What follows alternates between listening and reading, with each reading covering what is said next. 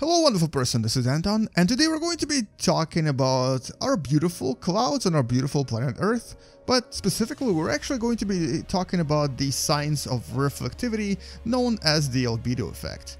Today you're going to learn something about albedo you may have not known, and well, welcome to What the Math.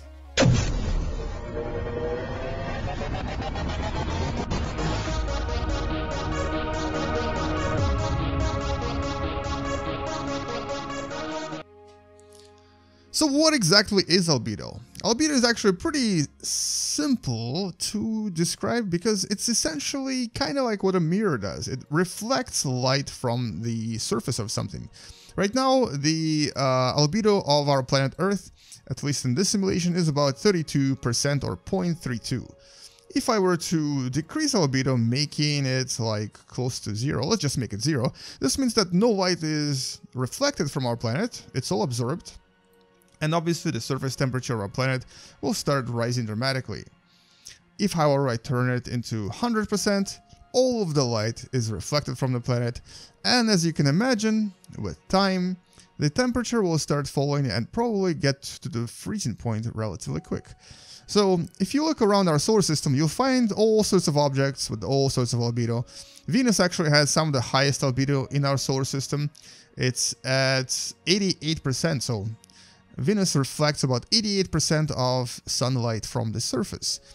And because of this, it actually is a lot cooler than it would have been otherwise. The temperature on Venus is 476 degrees Celsius, and it could have been much higher if the albedo was higher. And then there are some rocks out there, specifically some asteroids, that have albedo that's very, very low, up to about 4% or down to about 4%. And we're not going to look for those specifically because they're not as crucial to our discussion right now. Our discussion is going to be about albedo on our planet Earth, and specifically albedo related to clouds. I'm going to restart the simulation for a second. And basically we're going to take a look at the planet from sort of this perspective, and there's actually quite a lot of papers out there that describe the albedo due to clouds and due to snow, because clouds and snow are very reflective. As a matter of fact, the reflectivity of snow is 80 to 90%, and ice on oceans is about 70%. So essentially, it's very, very close to what Venus has. On the other hand, water, and specifically this water right here, and also even forests, don't reflect much light. So open water has reflectivity of about 6%, and forests have reflectivity of about 8%. So this absorbs a lot of sunlight, this absorbs a lot of sunlight, this reflects a lot of sunlight, and as does this. And as you can imagine, removing ice shelves or removing basically polar caps and any kind of other ice deposits from our planet will decrease the albedo, increase the amount of sunlight that hits the Earth, and obviously increase the overall temperature. This is why a lot of the scientists that have been discussing global warming in the last few years talked about how the more ice we lose, the more likely our planet will actually start warming up even faster. But once again, this is not the topic for this video. We're still only going to be focusing on clouds. Now, in the last few years, scientists actually started the formation of clouds, and they realized something really incredible. Turns out that 1/3 of all of the cloud cover on our surface, or basically on our planet, is essentially life-made. Life is responsible for creating 1/3 of all of the clouds, and the way it's made is actually pretty cool. Basically, things like fungi, things like little particles of bacteria, they kind of go around the atmosphere, floating around everywhere. And what they do is they start off as the particles that are responsible for the creation of these clouds. Now, not all clouds are made this way, but all clouds require some sort of a particle to be formed. Now, usually these are sand particles or particles from like dust, so they're not really organic. But it turns out that the third of all the clouds is made by not only organic matter, but matter that is life. So before there was life, or if there is no life on the planet, there is actually going to be less clouds. and thus there's going to be less albedo, and thus there's going to be more temperature.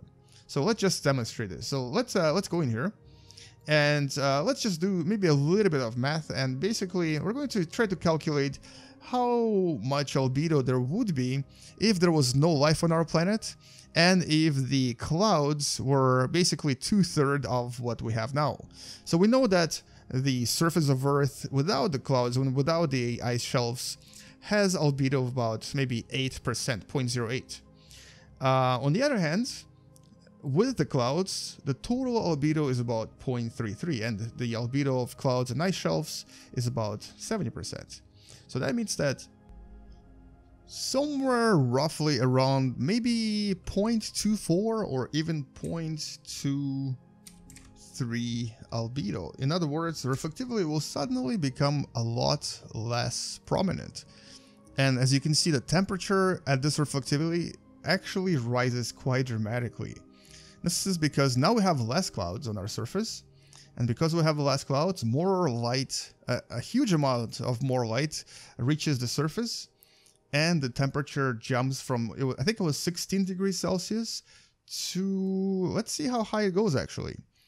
And this is what would have happened if, well, if there was no life on our planet, or I guess if there was no more bacteria and fungi in the atmosphere creating a variety of clouds. And it's not just fungi, it's not just bacteria, it's actually probably a lot of other types of smaller life particles that we are not even familiar with because it's a very recent research. But one day we'll discover what it is. And basically, the more of these types of fungi and the more of these bacteria we have in our atmosphere, the more clouds will be formed, which is actually pretty cool. But as you can see, the temperature is increasing quite dramatically. We're already about 10 degrees higher than we were only a few moments ago. So not having as many clouds on the surface of Earth is actually a big deal. Now, this also gives you an idea that back in the days when there was no life on our planet, the temperature was actually probably much higher as well, because especially when there was no terrestrial life and no life floating around in the atmosphere, there were probably not as many clouds, a lot more water vapor, much higher greenhouse gas effect, and thus the temperature was a lot higher. But as soon as the trees became a thing, pollen started to appear in the atmosphere, and all kinds of fungi started to fly around the atmosphere as well. That's when we started having more clouds, and that's of course when the actual albedo effect kicked in and became a lot higher on the surface of our planet. Now, so the average seems to be around 25 degrees Celsius, which is literally 10 degrees higher than it was before. And 10 degrees is a huge difference. This, of course, would melt the ice caps completely and thus lower this even more. So this would probably become like 0.13. And at that point, Earth would actually start warming up pretty quickly. So if I were to make this 0.13, and this is without the ice caps, you would see that suddenly, boom, it actually goes up even more. And at this point, planet becomes too toasty for human life and probably would become relatively difficult to live on, because the average temperature here is about 20 degrees higher than it used to be. So all in all, this kind of gives you an idea that there is a lot of things we still don't know about our beautiful planet Earth. One of those things is of course how clouds actually form, and what sort of responsibility life actually has for creating these beautiful clouds that you see floating around pretty much everywhere and probably ignore them most of the time. But in reality, life has so much influence on the atmosphere on our planet that it's actually kind of impossible to ignore. And because of all of these little factors, the actual atmosphere and the actual climate and the temperature on our planet depends on so many different factors that we have to be really careful with what we do to our planet. Anyway, so that's all I wanted to talk about in this video, and I just wanted to talk about albedo and the clouds and give you an idea of what can happen if there is some kind of a change in the atmosphere and the life from the atmosphere disappears completely. Our planet would definitely become a little bit warmer. Anyway, thank you for watching. Let's finish this video by creating a beautiful explosion out of a beautiful planet Earth, and come back tomorrow to learn something else. I'll see you guys tomorrow. Space out, and as always, bye bye.